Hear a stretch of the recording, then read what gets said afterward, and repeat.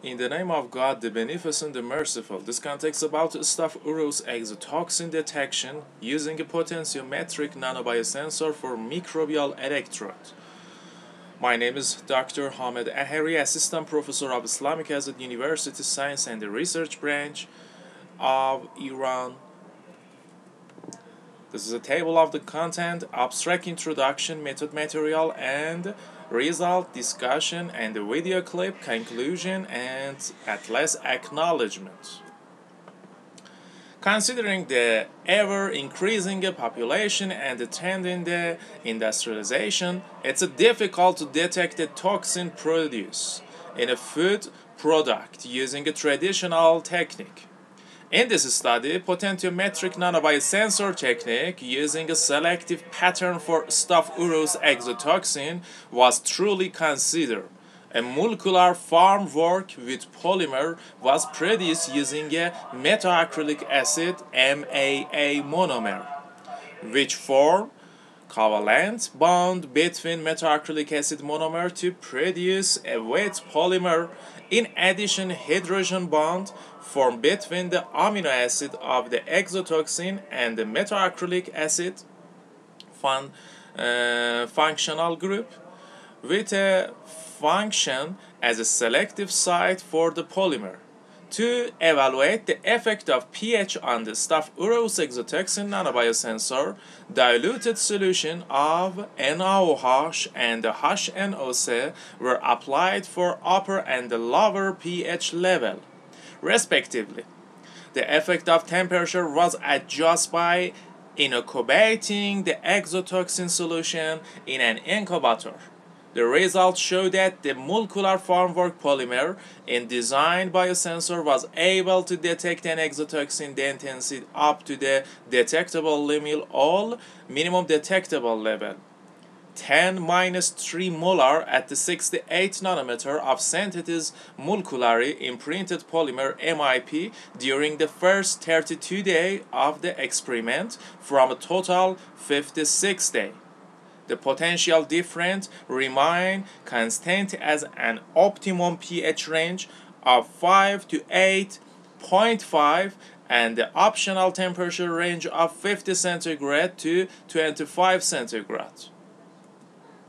This is a kind of the potentiometric nanobiosensor. We have a two electrode AGCL and reference electrode.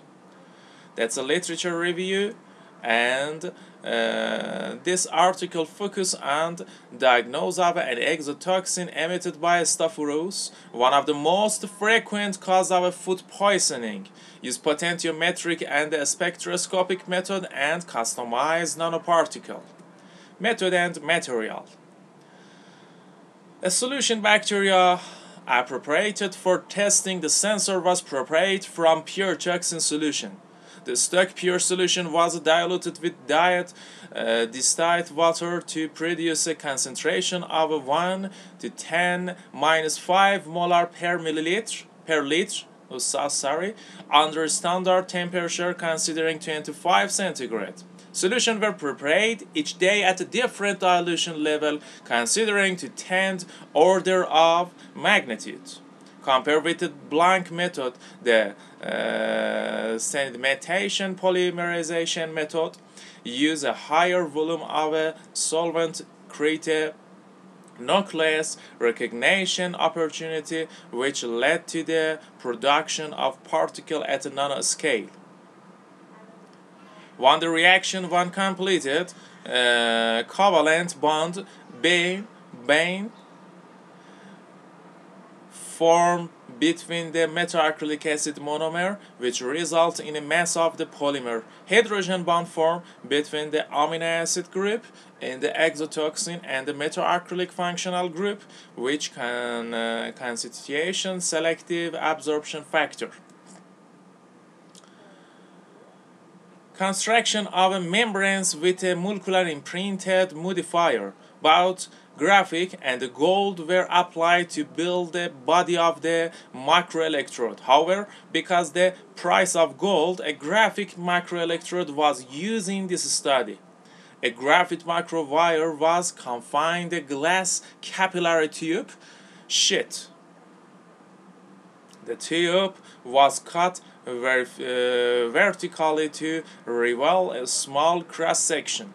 A thin layer member was then attacked the surface. Preparation of a thin polymer membranes for the cross-section of the electrode. First of all, 5 mg of a PVC powder, 15 mg of a inophore, and a specific amount of a coolant type of Pride KTPC from the Iranian Pride built IBP were mixed with 75 mg party plasticizer. To produce a thin polymer member on the surface of the electrode, the tip of the electrode cross-section was dipped into the dense oil solution. The thin membranes layer that formed on the tip of the electrode was left at room temperature in the laboratory for 24 hours to dry. It was then placed in a 10-3 molar of staph aureus exotoxin solution for 48 hours so that exotoxin could connect to the previously designed section. At last, we study about the effect of the pH and the temperature. You see figure 2, the effect of temperature on the potential difference of the staph aureus exotoxin. That's a linearity of the my curve between 15 to 25. That's a normal range for all of the food in this pH. Sensitivity analysis. They produce reliability and the lifetime of the sensor, and the last test is a particle size analyzer and the scanning electronic microscope.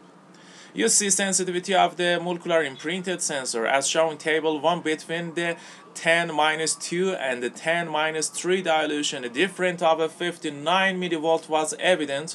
However, therefore, the difference in potential voltage was not 59 millivolt, which indicated that the sensor was unable to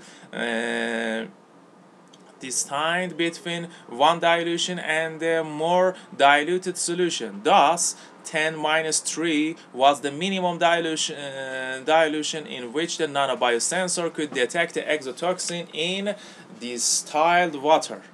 Figure 1 showed that the potential difference remained constant at the pH of 5 to 8. The sharp change in the potential at the higher pH value may be attributed to the dissolution of the silica-based material in the sensor. With the lower pH value, H3O ion start to cause interference to the charge transport process of the sensor. Figure 1, the effect of a pH and the potential difference of the staph aureus exotoxin, linearity of the disk curve between 4 to 8. 4 to 8.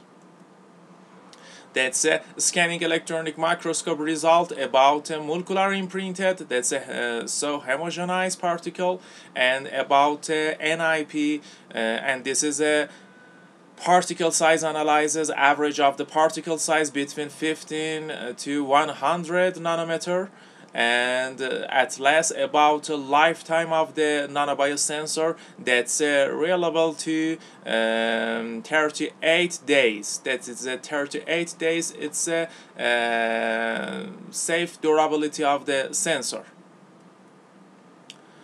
This table about nearest and 59 millivolt potential about all of the dilution, 10-1 to 10-6 molar.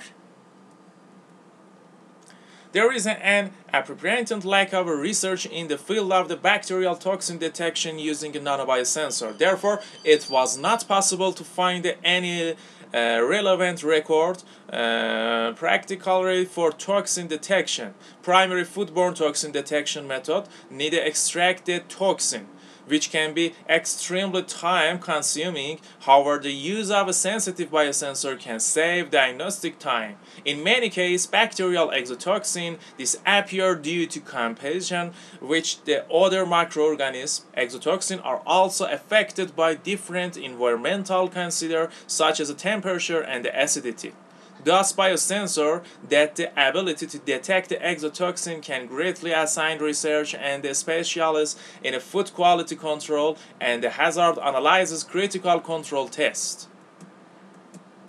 Conclusion: it can therefore be concluded that production of a nanobiosensor based on molecular imprinted binding to the antigen anesthesis technique knowledge and the expert targeting for antigen binding. This study showed that a nanobiosensor decreased the time for toxin detection analysis and heightened the sensitivity for toxin detection. However, a limitation of this method involved the ability to produce the accurate molecular imprinted that does not limit the sensitivity of the detection system.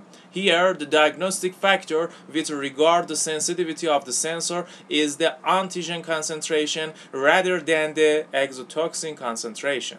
That's an acknowledgement and thank you so much. That's all of the reference.